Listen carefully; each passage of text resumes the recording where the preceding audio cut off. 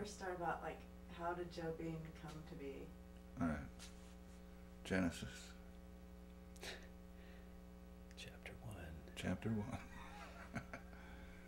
Well, Mark has been doing musical direction for Bainbridge High School, where I teach for probably 14 years, God, 18 years. And we did an original play that he wrote called Little Boy Goes to Hell. So we had planned, both of us love J.C. Superstar. It's a kick-ass musical and has so much power. And yet it's not especially a happy feel-good because, of course, it ends in a crucifixion. It fits our... It fits our mode, doesn't it? Yeah. So we wanted to do J.C. Superstar. Mark was going to do vocals and music because we both love the show. And suddenly we couldn't get the rights. And it was, what was it? First part of February? Or? Yeah, about about 3 weeks to go. 3 weeks to go. Yeah, so... Before auditions. Before auditions, and right. Rehearsal starting a week after that. God, yeah, and so I looked through every catalog we had. We looked through 3 lame dingbat musicals, remember? And there was one that I kind of liked the story, but Mark said, oh, the music sucks. The Wolverine Boy or something like that. Bat Boy. Bat Boy, okay. Not to disparage that show, but it wasn't quite... Yeah. So Mark said, and why don't you take it, Mark, from this point? I said, I think that this would go really well if you just pick your favorite story. Yeah. And so he'd been teaching Job for as long as you'd been in school. I think you told me about, like, since '68. Since your first year or whatever. Yeah. And then also doing JB, which is a 1956 Pulitzer Prize winning. Yeah, 52, I think. 52. Yeah. Yeah. So very, very 50s, but very poetic and brilliant. Archibald MacLeish. Archibald MacLeish. Yeah. And so he said, check this play out and read Job, and let's see how it goes from there. And so I read JB, and I just thought, no, I can't do it. Too depressing. And heavy, so heavy, and this just wasn't the kind of music that I felt I could write. So I just sat down and just cranked out about, well, basically just outlined it really quick with Bob, and just said, I think this is the outline of the show in terms of what I think are songs, and then busted out the first set of lyrics, which didn't include a lot of the newer really great songs, I think, but basically just put that together in about a week. And I think we cast that the end of that week and had a reading the next day or something. I mean, it was literally like about a week for that first draft. Yeah. And then the songs. And what do we have, like 4 songs that were ready, pretty much? The music, we had 2 songs. We had the Suicide, and I picked the 2 most edgy songs, I think. Yeah. I think it was. I think the other one was Friendly. Was it Friendly Fire and Suicide God? Yeah. Yeah. And put those together first, and mainly that was to sell the kids on it, because I really felt that they were sort of in my same mindset. Bob has a high tolerance for heavy literature, and that the kids tend to get into it, but not right away. It takes them a while. So I thought that this would be a great opportunity for them to sort of be blown away by how different than their preconceived notions of that story this could be. Yeah. So, and both of us kind of enjoy that as well, like just completely blasting something out of from one place to another place. And so, yeah, the Suicide God is probably one of the funkiest, where Joe, that was the other thing along the way. Job became Joe Bean for the fanatic reasons. Average Joe, a bean, as you said many times, is like a perfect seed, a DNA structure.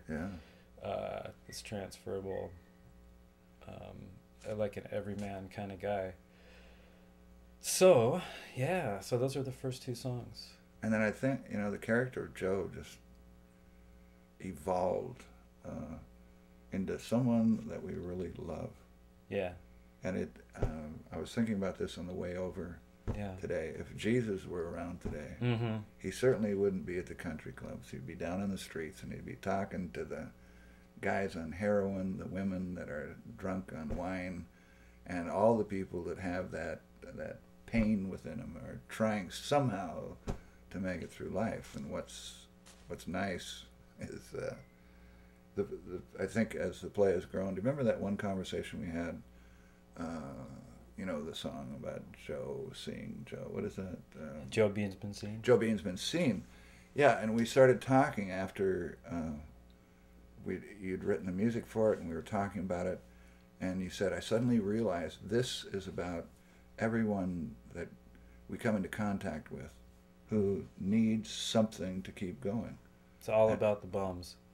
It is, by God, because as the prophets and the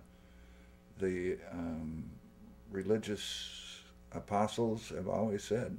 And where does Mother Teresa work? She worked in Calcutta. Yeah. And where did Gandhi go? And who did Jesus hang out with? And it certainly wasn't the CEOs.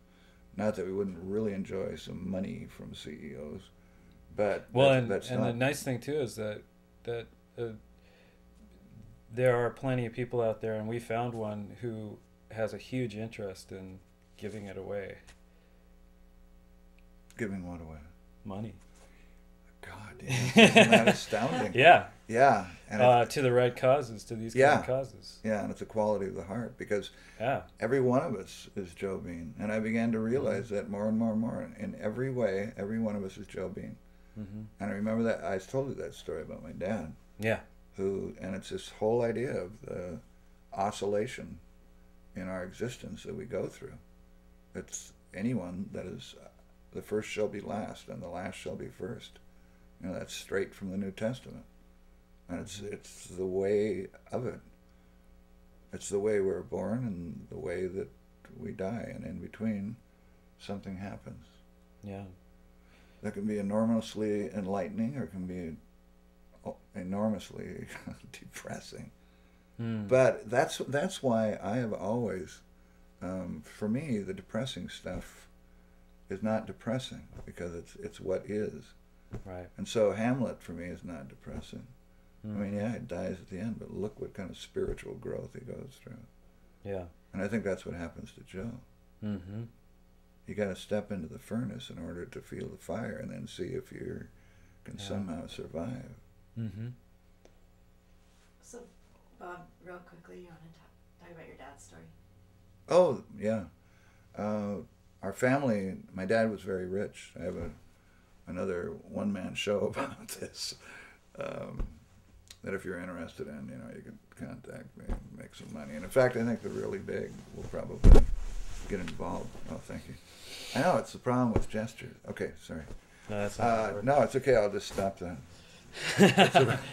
No, it's just that it's right here. It's going to go boom. Yeah, the bass drum. I know. Thank you. I mean, because they can't see your hand, you Right. won't I know wasn't what the sure. hell it is. They're done now. Somebody was doing like some weird car key unlocking Okay. stuff. Well, yeah, The throw birds it. are good. Yeah. Yeah, I like think the it's birds. fine. Cool. Okay. So my dad, enormously rich. We lived next door to Bill Boeing from the time I was 10 to about 14. He tried to retire and start a fishing resort up in La Push, and there was a scam artist who really cheated him out of all the money that he had made for the past 40 years. He'd been building up, and this was a man that went through the Depression. And rather than declare bankruptcy, he paid off all of his debts. But in the process, he suffered what they called back then a nervous breakdown. And I used to wake up in the morning and hear him in the shower praying and crying, and it was a blow. We went from eating steak, and I'm talking about food because it was so important for a 13 or 14-year-old boy, and with 3 brothers living at home. But we suddenly went to meatloaf. We had horse meat, a lot of potatoes, and I learned how many things you could put ketchup on and still make it okay to eat. So and I didn't realize that my fascination from Job really did come from what happened to my father and that enormous fall that we took. And in retrospect, as it is with any experience that we go through, good things came from it. I wouldn't be the same person that I am if that had not happened. So, Mark, did this story grab you too? Or did you just... Well, what I realized really, really quickly was that this is the perfect kind of story for an opera. In that every scene is a high stakes scene. And so there's a lot to say about it in terms of the process. I mean, that was just the beginning in terms of the first actual draft. What happened really quickly is that we started collaborating on this intense schedule, like to the point where he was getting out of class, driving over here, listening to a song, making notes, going back to class. I'd do 2 more songs. He'd come back, or I'd go over to his house and we listen to. He's got a great sound system in the truck, so that was kind of the haven, where I'd listen to 2 or 3 songs every night for 10 days, I think. Yeah. And what was great is sometimes Mark would call me about 10:30 at night, and I'd say hello, and he said, "God, you got to listen to this." And then he'd turn on the stereo in the background, which of course sounded like kind of Tin Pan Alley with deaf ears. And I'd listen to the record, and it was just amazing. And then, was there ever a time when I said, no, that doesn't, I was just blown away. No, that was one of the nice things that that's a huge reason this was actually came together, is because of the fact that you kept saying, yes, go for it. Yes, yes, yes. Yeah, like and I don't, your theater games, yes, and I don't yes, lie. Yes. I tell the truth. I mean, if I would have thought the song wasn't right, but every one just hit me. I mean, it was like we were tuned into some kind of chord. Yeah. Some sort of, and that's what Joe Bean is about, this universal consciousness, which I think exists. Absolutely. Mm-hmm. And it says the same thing to so many people. And when we tap into it, magic happens. So, Bob, you can repeat this, but did your words precede Mark's music, or what was that flow? I think the music always came, wasn't that a combo played? I mean, sometimes, like at the very beginning, you had both the words and the music. There were times, but usually towards the end there, I'd get... Yeah, it changed greatly over the time. Because I think at the beginning, I just slammed through it. Like, it wasn't really kind of like thought out at all. And that was... I mean, there was... And then what it would be... And then I mean, it was such a tight schedule that like for Where Were You, for example, which is the first time I'd ever even worked with Bob on music. Basically, I said, I can't deal with this scene. Oh, yeah. Right. This thing is insanely huge. I can't deal with the ideas of it. I have no idea where to start. That was the Where Were You When I Created the Heavens and the Earth speech from the Bible. And I said, just write, and then just give me the lyrics. So that was pretty much the main thing. And that turned out to be the best song in the first version, I think. And everybody else, I think, thought so too. Song. I mean, just in terms of and literally, Bob gave me the lyrics. I sat down. The first version I recorded on the piano was the one that we gave to the cast. It was just straight through, didn't even think about it. And then my computer crashed after that, so that was it. I didn't want to redo it because I thought it had too many kind kind of subtle. You know, I was just trying to sound like God, Bob it Dylan. was great from the beginning. I mean, Yeah. it was great from the beginning. Yeah, and so it's basically stayed the same. And then after that, I think every song after that pretty much, well, not exactly, but most of the songs after that have been Bob's poetry, and then me just kind of tweaking it here and there, and then putting it to music. So it's kind of like the I was thinking of this the other day. The first 10% or first 90% of this play was written really spontaneously in about 2 to 3 weeks, and then now we've been working on that last 10%, including all the new Right. lyrics and songs for a whole year almost straight. You know, that includes production for the CD and all that stuff. But yeah, it's been just such a huge process. God. So Sorry. Remember that one time I said, give me a melody, and remember that? And you never did. Yeah, it's really I hard. don't think it's ever happened that way. It just, Yeah. yeah. I mean, the music part of it to me comes from the lyrics 99% of the time. And it's usually not even thought out. It's the first thing I sing is what ends up becoming the song. Like Wide Space Between Words. I'd sung it through once and just played it, improv'd it basically. And then Jennifer came over and was listening to this thing, and it was really hard to tell what the heck was going on. Like she'd say, what note is that right there? And I'd say, I think that's I think it goes up right there. You know, it was like, literally it was like trying to discern somebody else's music for her. Like I just was like, I can't figure this out, Anyway, so that's pretty much the way it went. I think just having to get the tapes done for the kids as simply as possible was what kind of kept this thing real and balanced and simple, and kind of so that it would just kind of hit. And also trying to impress the kids actually was such a huge thing for me. Or at least to get them to buy into it. To buy into it, Right. Yeah. And that's where the rap and the comedy and stuff, a lot of it came from. Was just like, no, there's no way that I'm going to be able to write a song about all the kids dying, like where they talk about the kids dying. So that became this sort of really black, dark comedy tango where they're watching their own funeral with no words really. Yeah.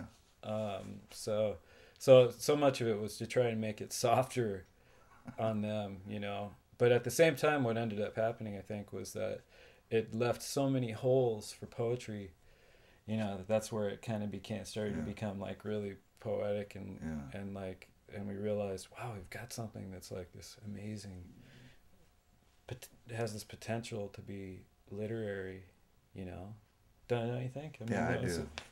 The space in it was what was really pretty amazing. Yeah, that's why it was so great to do it once, where we had to do it in such a frenzy. Yeah. And then we can go back and visit it again the following year. Yeah. And start honing and shaping. God lies in the details, as Dr. Johnson said. Yeah, I think that was Johnson. Maybe it was Einstein. I think it's Dr. Johnson. I think it was the devil's in the details originally. The devil. Which brings up a whole other question about this play, and that is how it has transformed over time from the story of God and the devil making a bet to test a man's faith to what it's become. Right, which is the story of Joe Bean. And you know what? That exactly replicates what happens if you take about 100,000 years of literary history. You start off with a focus on the gods, and by the time we get to the Greeks, we've got divine kings and individuals that are very heroic and kind of superhuman that approach the gods. The gods become very human, and then by the time we had Shakespeare, we've got Falstaff, who is a lower class person, but he is a hero, and he possesses noble qualities that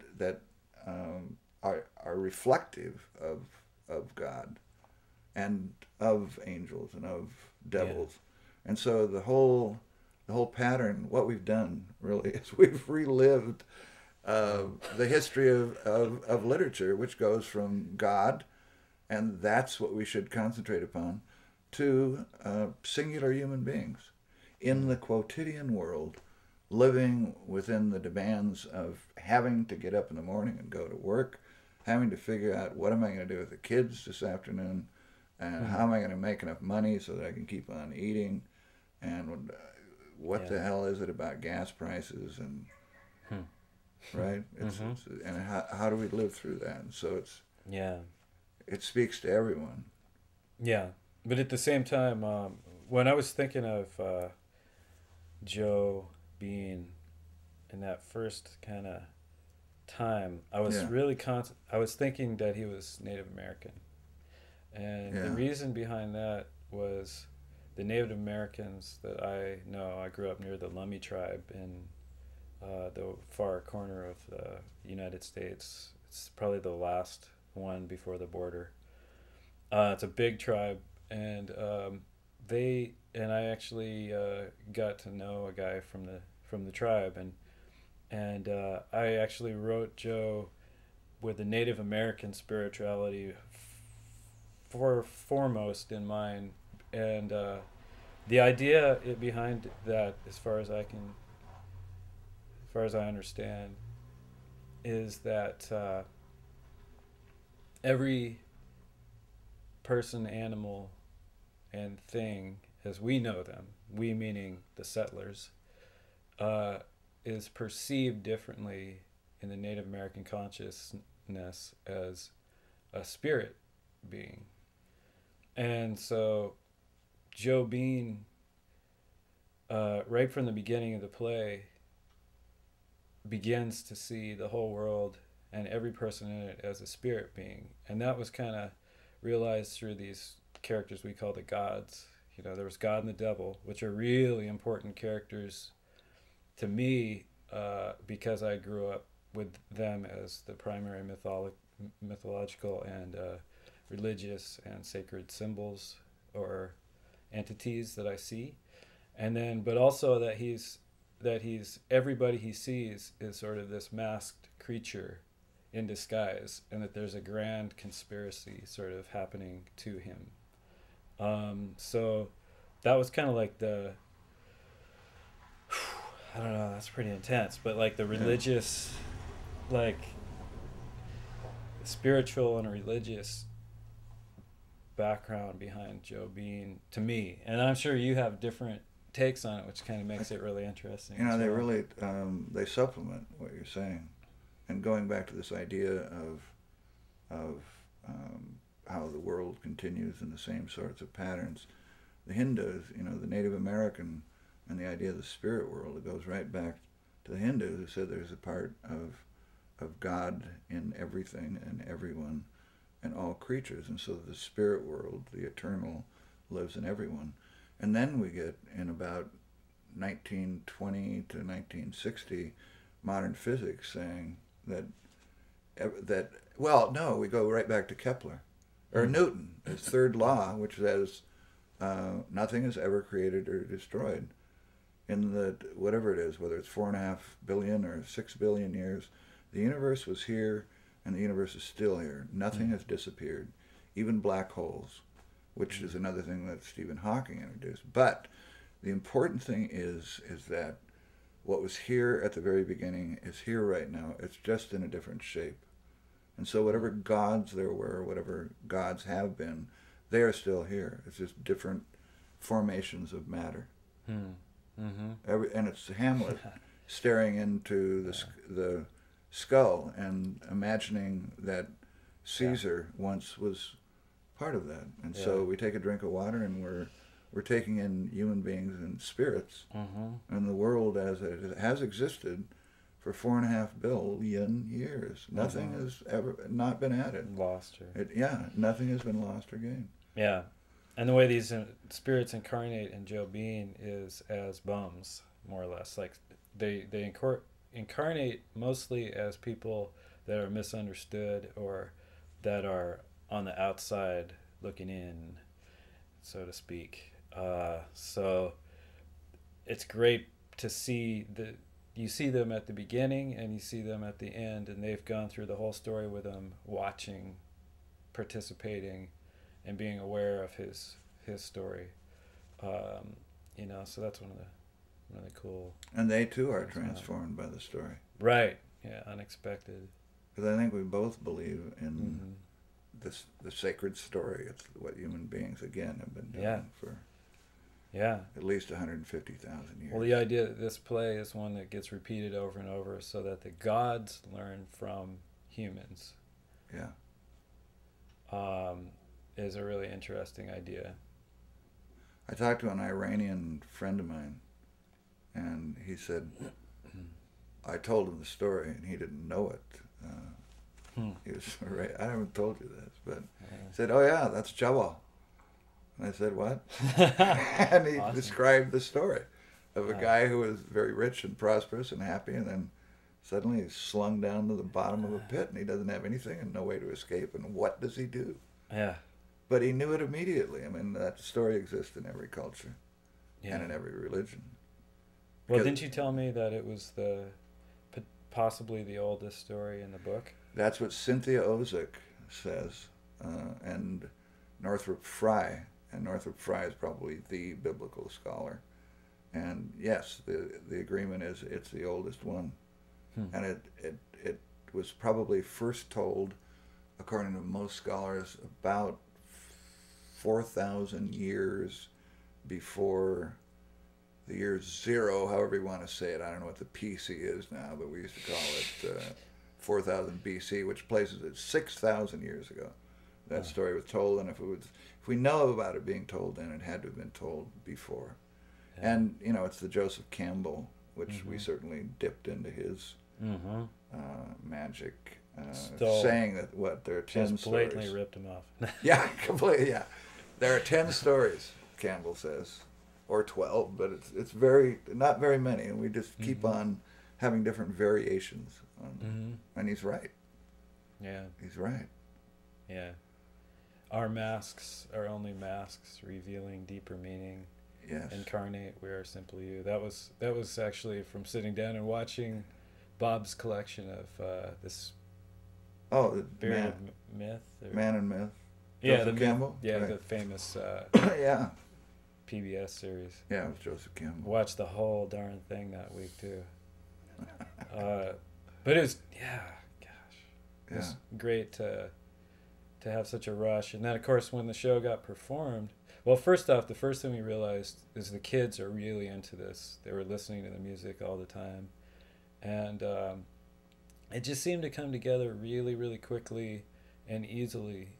To the point of it was truly a fun process. And I think after it, there was a point when they really didn't like it, but then there was a point when they really did like it, and all of a sudden people started saying things like, "Whoa, I think this is going to be really good." Yeah.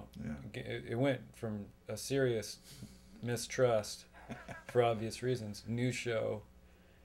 They didn't have a script to begin with. We were slapping songs on them. I was, coming to rehearsal, and like the great dancer in the cast. I mean, there are many of them good dancers, but this guy was Vince Palazzolo. Basically showed up for rehearsal having had the song for 2 days, and kind of halfway sang through it, and I said to him, you've got to put something into it. And he didn't seem to get what I was saying, so I just started yelling at him. I just said, you've got to go at it like, ah! And I just yelled right in his face, about this close to his face, and he kind of went, and for 2 days after that, I heard rumors that he was going to quit, hate, and then he was just like, didn't know what to do. And then about 3 days after that, he showed up, I think, to one of these rehearsals or something. Right here. Was it here? No, I think it was on stage. I saw him. Okay. I saw him just do the whole song fully the way it was going to be at the end, and it was. I mean, basically, the guy was on fire, and so there were those kind of things happened all through the show, all through the rehearsal process, which was about 4 weeks or something, 5 weeks. Yeah, it's amazing. And when we opened, people were coming up and saying, "This is really, really good." And I was like, "Oh, thanks. No, I mean, this is really good." And I'd kind of go, After a while hearing that, you kind of go, huh. And so I started asking people if they would participate further, if they had the opportunity. And one woman that came up to me, didn't even know her, said that. And I said, well, why don't you do the meeting and we'll get together and we'll start the Joe Bean support group. Was that Alice? Yeah, it was Alice. And she happened to be, I guess, the ex-mayor of Bainbridge or something like that. And happened to be this like super dynamic leader and got just the right people together. And that's where we met our investor for the show and all these incredible people from the community who and then Dee Eisenhower did a couple of the songs at her church service. I think she did 2 weeks at least on the Book of Job, and got kids in to sing the songs. And Dee is? Oh, and Dee is the pastor of, is that what you want? The pastor of Eagle Harbor Congregational Church, and also one of the prime backers. Is that right? Is that the right church? Yeah, Eagle Harbor Congregational. And also one of the prime backers, along with her husband John, of the show.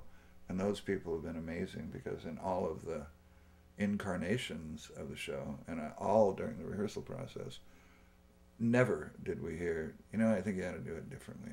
It was always just this amazing gift Positive. of, you guys are doing it, and go ahead. Yeah. And working with us two, who are definitely on the edge in terms of spiritual and religious subject matter, that takes a lot of guts, I think. Boy. You know? I mean, the first show we did was Little Boy Goes to Hell together. Yeah. Which the main character was the devil, who had a scene where he was dressed in blackface.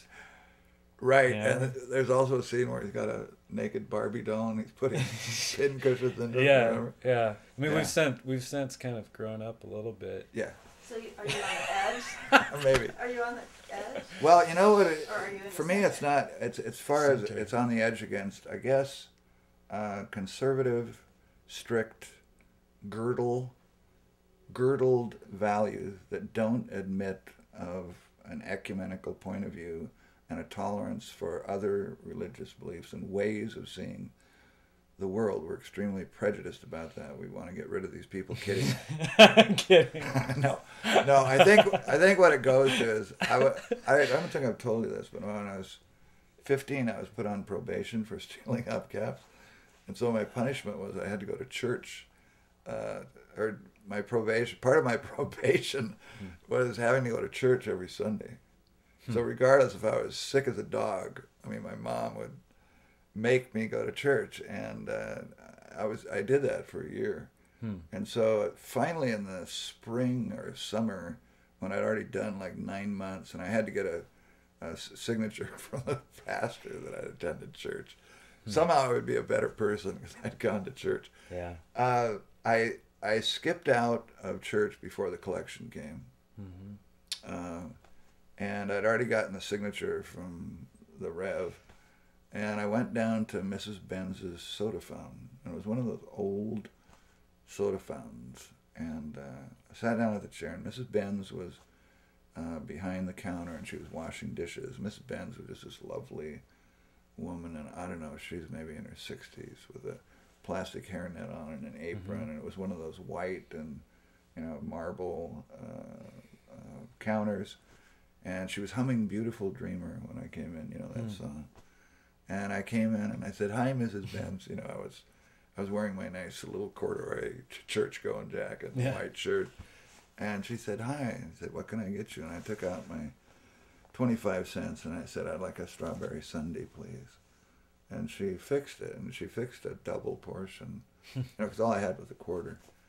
And it was giant strawberry sundae, so I sat there eating it, feeling, vaguely guilty because it was collection money meant for the church, and I was skipping out. but I ate it, and Mrs. Benz was back there against the mirror, and she looked at me, and she said, "You know, if I had had a boy, I'd want him just like you." And I realized something about, I was in something more holy at that point than I could have gotten from church. In other words, church and being religious and having faith in each other and knowing something about the world that happens. It certainly doesn't happen only in church, that it's possible in the living of our lives. Yeah. Yeah, I told you that. Yeah. And it was a strawberry Sunday. Sunday, you know. Well, you're pretty much preaching every day to the kids and in your own way. Yeah. I mean, this, you know, it's just a different way of looking at what is a church. Right. Yeah. You know, and Yeah. you know, I grew up, the ability to write music comes from me sitting in church every single weekend my entire childhood. Seriously, because that's where I first learned how to harmonize. And the way we learned how to harmonize, and I say we because it was me, my brother, and my friend Nate, and sometimes his brother used to sit behind our football coach. He was tone deaf and trying to imitate him. And because he would basically sing, and it wasn't just tone deaf, but he would actually sing flat fives, like the whole melody in a flat five, which is the devil's interval. And so I became very interested in what dissonance means, and like would sing along, and literally we would try to sing against the music, and that's where I started to realize what harmony could be, because sometimes you'd hit these things that would be just like, wow, profound. And Lutheran music is also notoriously, what's the word? It's harmonic. Like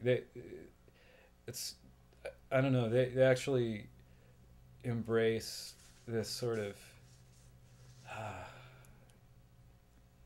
Polyphony? Is it polyphony? Yeah, but it's also it's got a really stylized sense of melody to it, or harmony to it. Like and I'd have to, it'd take me a while to really describe it, but for example, you know, you'd be, it actually worked, a lot of this stuff, because the harmonies are pretty rich. It's really good musicians, and a lot of musicians from the Midwest. Yeah. You know, create the material. I went to a Lutheran church too. Did you? Yeah. Well, yeah, you know this. Our Redeemer's Lutheran Church. Did you really? Yeah. Yeah. Well, you know this then. I mean, it's a really heavy music culture. Yeah. It's not gospel. It's not it's not strict musically at all. It's not old fashioned. It's new. It's modern, but it's got this sort of D minor 9. Yeah. You know, D minor with an E. You know, kind of a feel to it. I'd have to sit down at a piano to show you what I mean, but you'd laugh, you know. Good. Because it's, but anyway, so a lot of the stuff that, like in the theater and all that stuff, comes from sitting in church and going, God, I could do this so much better, theatrically. Yeah. You know. Hey, would you tell the story about your mom? And I'm going to step outside just for a second, but tell the story about your mom and why you write low voice songs for females. That's interesting. Well, that happened actually after Joe Bean. We were standing outside talking with a couple of friends, and this friend of mine who's known me for a long time and has been in a couple of plays, was in Little Boy Goes to Hell and everything, said, hey, do you realize that you're a sick guy? And I said, you're sick, you're insane. I said, what are you talking about? And he goes, you probably don't even realize it, but all your mother characters are the deepest altos that you can't like write songs any lower for women. And I kind of thought about it and went, yeah, he's totally right. Like, and it's really nice, like in this particular version, to have Carla Torgerson, who's sings for a band called the Walkabouts, who I've known since about 1987, and I did a lot of their string arrangements for years and went to Europe. They're really well known in Europe and not so well known in the United States, except now in Seattle everybody knows them pretty well. But she is considered a really world-class singer, and you can really hear it, and also a really great collaborator. So I was really lucky to have her sing the mom part, because one, she has a low voice and she can pull it off. And I was just talking about Carla. Oh yeah. What? So I'm assuming your mom is a low alto. Well, I think what that comes from is my mom had a huge musical influence on me, because she comes from a family that was really music appreciative, and I think when I was a kid she was collecting records like mad, children's records. For some reason she just had, she had this like ability to have music that was real story music there all the time. And also I think probably the low voice thing comes from your earliest memories of your mom and the distance that she is from your ear, and the fact that they tend to sing quiet. And so for me, low equals quiet sometimes. So the idea of somebody whispering a song is really appealing. And when you whisper a song, it tends to be better if you're down in your lower register. And I think that's really why the moms have such low songs, is because they tend to have the slow songs in the shows. You want another mom story? Yeah. I think I've told you this maybe, but and I think it has something to do with a sad story that can become a happy story. The way the world is dark and light, and we have a left hand and a right hand, and we see with binocular vision. Mm-hmm. I was teaching, and I'd gone through teaching Lord of the Flies, which is one of the most amazing comments on the dark side of human nature. And I came home, and something else had happened. It could have been a divorce. But I was depressed, and I turned on Channel 9, and they were having a special on Coney Island. And this is true historically. Jumbo, the biggest elephant in the world at that time, that was at Coney Island, and somebody had fed Jumbo a cigarette, and Jumbo thought it was a peanut, and it was malicious. He gave him a cigarette, and Jumbo snorted it, and then slammed his trunk against the guy, breaking his ribs and injuring him. So they had to put Jumbo away, and so they decided to have a public hanging of Jumbo. Do you know this story? No. Yeah. Keep They decided to have a public hanging, and they had pictures, footage, black and white, of this giant scaffold. And then someone protested and said, "No, you can't do this, it's too cruel." At the time then, the fascination, it was in 1908, I think, the fascination was with electricity. And so they determined to electrocute Jumbo. And they built this giant iron grid, and they raffled off. The winning ticket got to pull the electric lever that then would electrocute Jumbo. And they have footage of the handler taking Jumbo out and trying to get him on the grid, and the handler quitting right in the middle of it because he couldn't go through it, and people from the back jabbing Jumbo with sticks. And he finally went on the grid, and you see the newsreel footage shows the camera zooming in on Jumbo's face, and it shows a woman pulling the switch, and you see Jumbo like a mountain slowly collapsing onto the grid, and then it zooms in on Jumbo's face, dead. And I was watching that, and I thought, God, I mean, it was so depressing to think about what people can do in this world and to this world. And then afterwards, they switched to another manifestation of electricity at that time, which was Dreamland. Oh, and right. Dreamland was this enormous electrically lit, and something like 240,000 lights on it. And people would go there, and they would meet, and especially sweethearts would go there. And I got this full memory coming back into my head we never forget anything. It's always there. The full memory was of my mother leaning down to me when I was 4 or 5, maybe, or 6. And she would always sing "Meet Me Tonight in Dreamland." You know that song? Mm-hmm. Yeah. Can you sing just a little bit? Do you know? Meet me tonight in dreamland. Under a silver moon, or something like that. And as I was watching, I suddenly realized, wow, I thought all the time my mom was, singing me a song about she would be there during my dreams. But then I thought, no, this is based on something very real that exists. And I had it both ways. And so there was a balancing out from that just enormously depressing thing about Jumbo to getting the full memory of my mom. And yet also, I mean, I know my mom meets me in my dreams, and I've met her because she's not here anymore, but I still see her, and she will be as long as I'm alive. And yet it's also about a real place. And so something that I was imagining that I thought was part of a fantasy or some sort of dream state was in reality something that existed and does exist, which is kind of like Joe Bean. It was a fragment or a figment of your imagination, of my imagination, of our thinking for these, what's it been now, 2 years? Is that right? No, it's a year and a half. But he exists. Not only on paper or in the music, but he's out there. He's there. Well, it's great. You were telling me the other day that you throw it on and kids that weren't in the show are singing it, like if you put it on at school or whatever. Yeah. I think that's kind of cool. Yeah, and I had a kid come by and say, I heard Joe Bean this morning. Made me feel so good. Yeah, and then when I play it in class, kids that aren't in the show, they know the lyrics.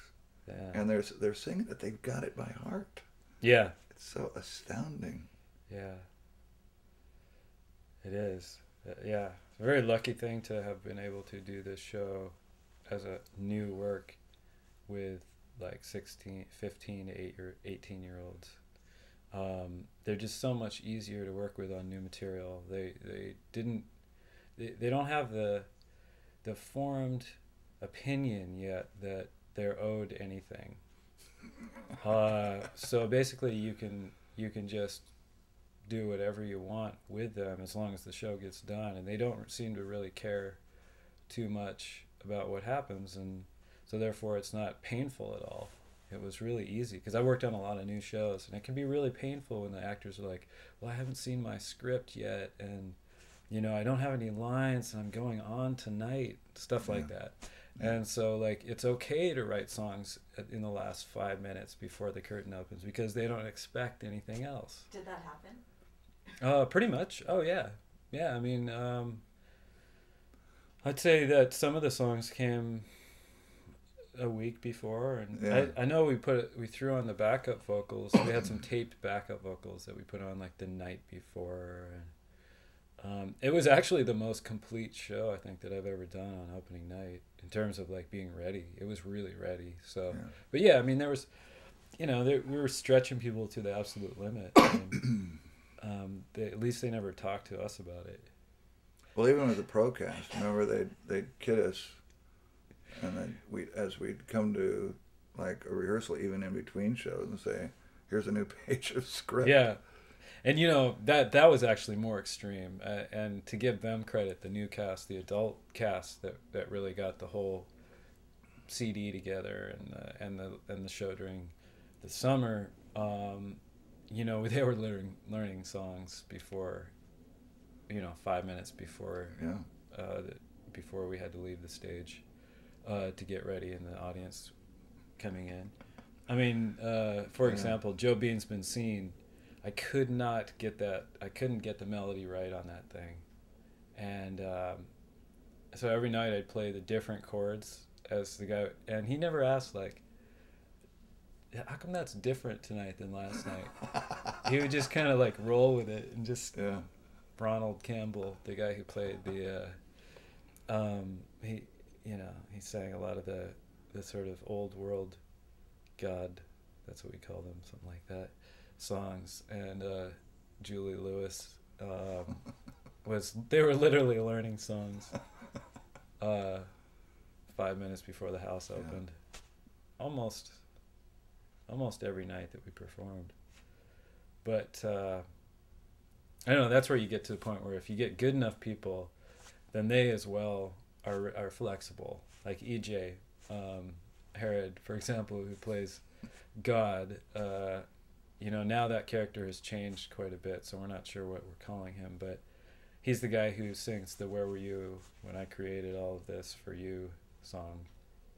And he kind of on the extreme opposite end is so good that he did it completely differently every night. And we ended up having these kind of stage moments where, because that triggers something in me, I have that same kind of impulse to jump off a cliff when I get on the edge kind of thing.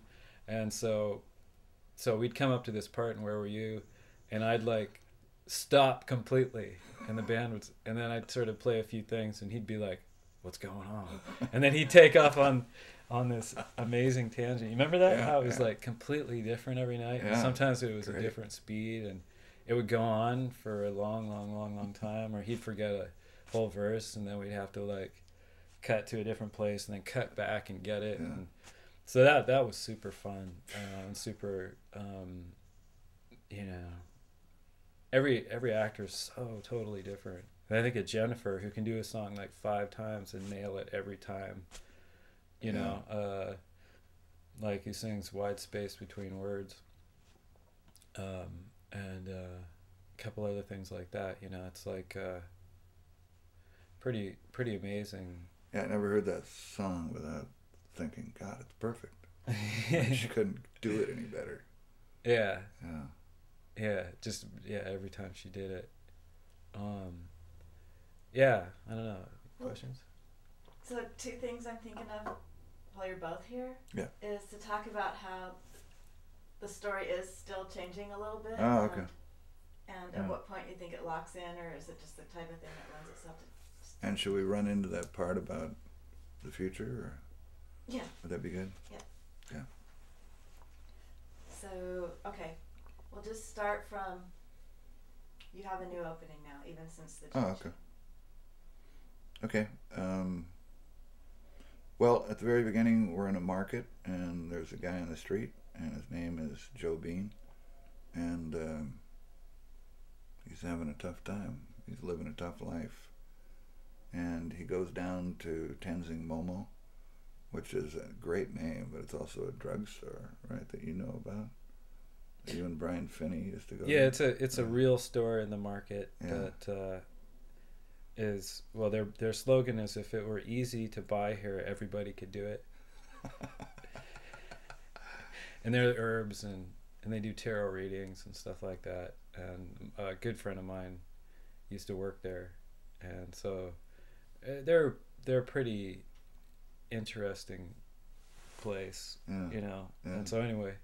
So Joe goes in. He's trying to find what anybody needs at a drugstore, or something to help him get through stuff. And the druggist says, "You got to get a new mantra." Then the mantra starts, this chant, and the world, probably the best analogy is we go from Kansas into Oz.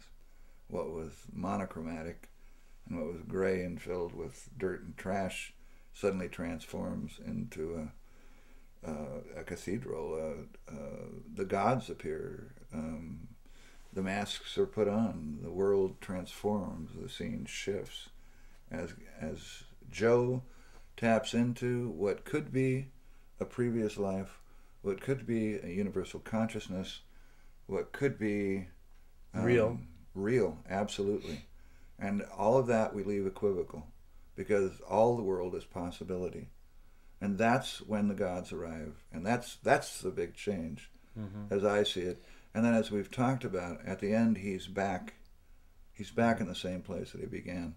And as Anne suggested, it all occurs within the blink of a second. Yeah. And we talked about, that Ambrose Bierce's short story, about the guy who lives 3 days in the time that it takes his rope to go taut after he steps off the bridge. Have I given you that short story? Yeah, I know that one. Yeah, right, yeah. The Currents at Currents at Owl Creek Bridge, right. And so then this story is there, and Joe is living the high life, and then, you know, it's ultimately the arc of his life is the base, but how we get into that is another question. Yeah. And I love that. I don't think. I love it. I love it. It's perfect. And so we're getting to this point, really, where the play is set, and we need to get that, because what we're interested in is getting other people to produce it. And we thought at first about doing just exclusively our production, but one quickly realizes, and both of us know that, what you want to do is take original material and do your own take on it. Do a variation on it, create it anew, because that's the great thing about art is people see it and they read these words, which is only a template, and then they take it and give it different riffs and different angles. Mm-hmm. They tell all the truth, as Emily Dickinson said, but they tell it slant, and they give it their own slant and their own perspective. And so what we're currently focusing on, and I think we're very close, is a final version of the script.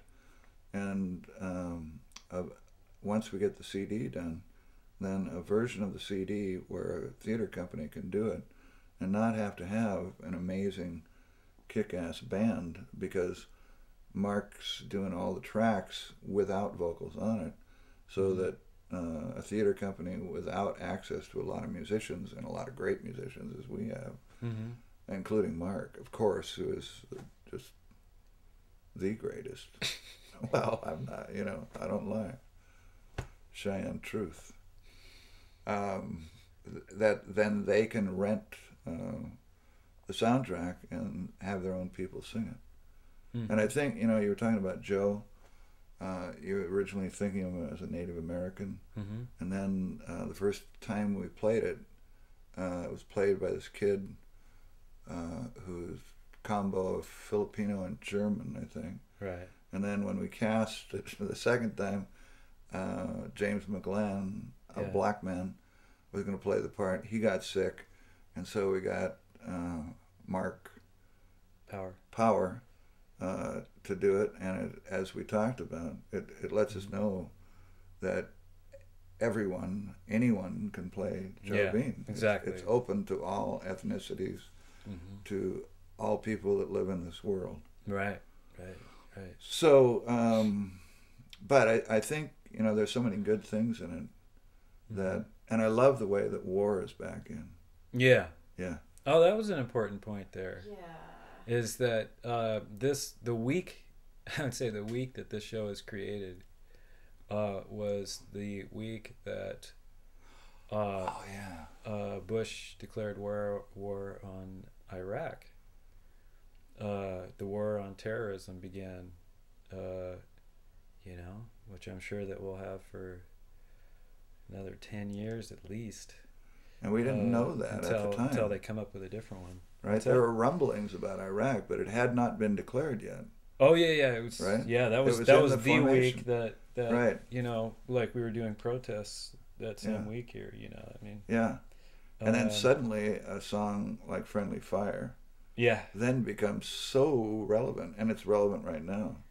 Had you written Friendly Fire before the war was declared on Iraq?